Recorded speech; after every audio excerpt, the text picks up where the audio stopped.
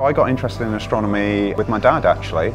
It was just deck chairs and binoculars, which was a fantastic way to look at the night sky. So with binoculars, you can see quite a bit actually. You can see clusters and also the different colours of stars. In Guardian of Turienzo, you've got the Dolomites, these beautiful toothy mountains in northern Italy, and above the towers they've captured the Milky Way galaxy. The galaxy that we're in is a wide arc across the field.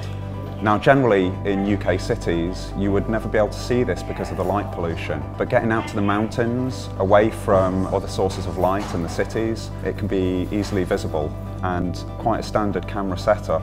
They've been able to capture this just by being in the right location. And actually from Liverpool you don't have to travel too far out into northern Wales, you can get similar effects.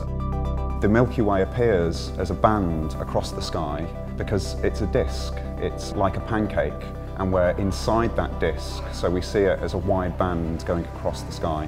Here we're looking towards the centre of that disc where there are more stars, but all of the stars that we see in the sky are part of the Milky Way galaxy.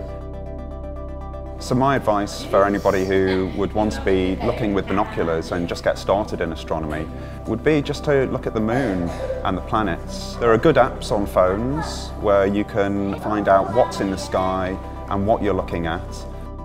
This exhibition has been really good to look around. The different range of photos is amazing. Some taken with quite standard cameras, some taken with very expensive telescope setups. And really it shows the beauty of the night sky, not only from a scientific perspective, but how we can view it as art and really enjoy the world around us and the universe around us.